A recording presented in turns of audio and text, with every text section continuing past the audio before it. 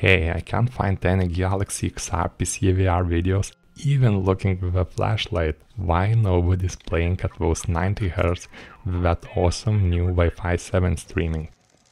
Well, let me show you the dumpster fire that is PCVR on the Samsung Galaxy XR headset. So here it is, RTX 5090. And even that does not run the game stable without all stutters and high latency. Even with the refresh limit set to 72Hz, it's still not enough to make games playable on the Galaxy XR. The dude cannot even hit a tennis ball because of all the latency on the Your Gaming Techie channel. Just jumped to 75 milliseconds just for doing that. And it's jumping up again. Now it went to 80 milliseconds. I can't hit this. There's no way that I can play this game.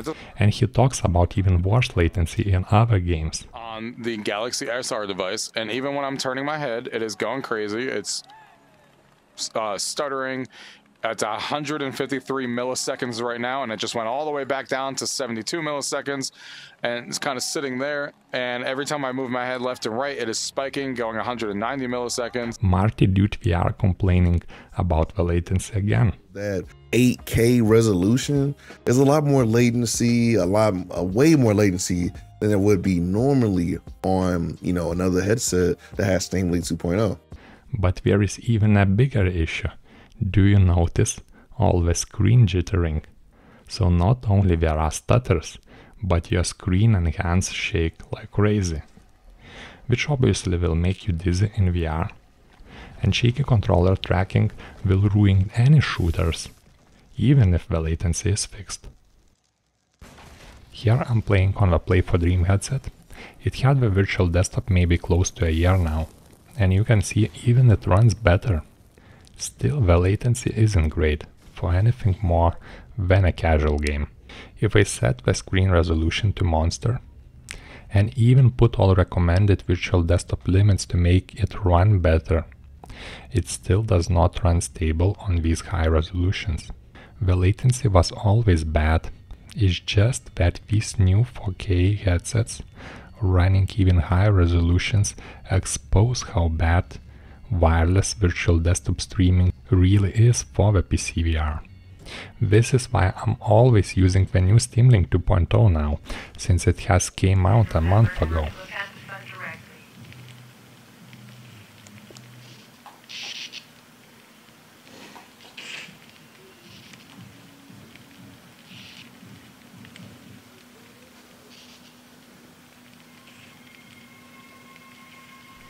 And I have recently turned on the virtual desktop again to shoot a video about my new Whirlpool Cadet flight stick, and I had so many issues. High latency, dropped frames, all bugs and issues in the Microsoft Flight 2024 game. It's a true modern audience game experience, with all the screen distortions and jitters. I have never had these issues playing on the new Steam Link 2.0. Look, even the same Microsoft Flight Simulator still runs terrible at only 40 FPS, but Steam Link does the reprojection to 80 FPS with no distortions, no jittering, no smearing the image. It just works. I have made 2 videos showing how awesome the new Steam Link is in many games, but there is no Steam Link on the Galaxy XR. And I have heard the Valve developers are not even working to get the Steam Link on the Android XR. We do not care about this platform or issues it has right now. And it makes sense because Valve has made the Steam Link 2.0 a universal app, which means Play for Dream developers have to update the OS to add a compatibility for the Steam Link and to make the eye tracking work, and we are working on the next OS update to add the controller models and the rest of the features. So Steam Link on the Galaxy XR depends not on the Valve developers, but Google and Samsung adding the Steam Link integration. And that is very unlikely, if they haven't mentioned PCVR gaming even once in the whole 1-hour Android XR launch event. Well, the whole PC gaming 1-minute bit showed the flat screen mobile level game with the only feature and purpose to promote the Gemini AI again. How the AI can teach you how to play the game. Samsung does not even bother to sell the controllers with the headset, and this is by design. They do not think PCVR gaming is important for the Android XR. Maybe they do not even want you to buy and play games on the Steam, because you should be buying mobile Android games from the Google Store and paying subscriptions for all the movies and sports streaming. That was the whole presentation, dedicated to push the AI and subscription services. So even if everyone has bought the Galaxy XR for PCVR games, we are learning the hard way this headset is all about AI bullshit, and it is the worst headset for PCVR.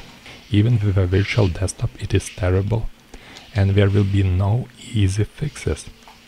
Only Steam Link 2.0 could save it, but nobody is working to get the Steam Link working on the Android XR right now.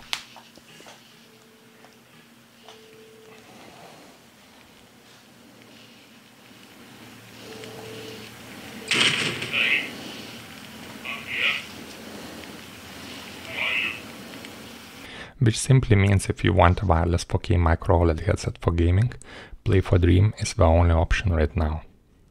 It has the Steam Link 2.0 beta already working, and will continue updating the headset to add more features. You sure you want to go out? The trolley in Sector 10 is spilling over. There's sniper bots and patrol ships everywhere. They're targeting everyone suspicious, and your rig does look weird. What wing of the underground are you? Second Galaxy XR is all about 2D windows and AI bullshit, so Samsung has traded all 3D stereo overlap for the widest field of view, which works great for viewing flat windows around you. But it's not suitable for VR gaming, because your VR games will look flat and fake. This is the main hardware flaw for VR, which cannot be fixed with any updates, and the main deal breaker why I would not even consider buying this headset for gaming. All issues do not end though. Running Android XR means your headset is full of spyware from Google, which will always run in the background, again like that AI recording your screen, listening in the background. You cannot turn those features off, which means even worse performance and higher latency for games that already run so poor in the virtual desktop. Lastly, Play for Dream cares about gaming, so they have added actual useful features for gamers, like an ability to change screen resolutions, ability to change screen color profiles, and with the Samsung you are stuck on a single annoying oversaturated yellow color profile. Play for Dream is working on a new feature which will allow to change your screen, field of visions and pixel density. Imagine being able to reduce the field of view, wanting a better performance and higher pixel density in a flight sim, or having an ability to select the widest FOV for the best dimension for VR games. You will be able to switch between different FOVs and pixel densities in the next Play for Dream OS update, while Google will be adding more useless AI slop, AI helpers to teach you how to play mobile games. We are not even hiding that the Galaxy XR is all about the AI slop and subscriptions. There is no PCVR to be found anywhere. By the way, all big Galaxy XR quotes reviews were sponsored by Samsung, and did not even disclose that. 80 million views bought by Samsung with only 300 comments before those were turned off, trying to hide this. So this is my short take, trying to show why nobody is making any videos about the PCVR on the Galaxy XR headset. Because the headset is simply not for PCVR gaming, and Samsung marketing does not even want to advertise the headset of being capable to play games on Steam. So I do not believe or expect for any software updates or any fixes anytime soon. That is simply not in the interest of the Samsung or Google, trying to push own services. And maybe soon we will be judging gaming headsets by how well we support run the Steam Link. Because essentially this is exactly what you want for the PCVR, a headset with a single click Steam support that just works. A good field of vision with a good 3D stereo overlap and some decent controllers. But leave your comments below. What do you think about the Galaxy XR launch and the future of the wireless PCVR? And if you are curious which game I'm playing, this is G-String in VR with a full body tracking support. I'm using Panda trackers as always, and check the Panda Discord if you want to get the tracker set for yourself.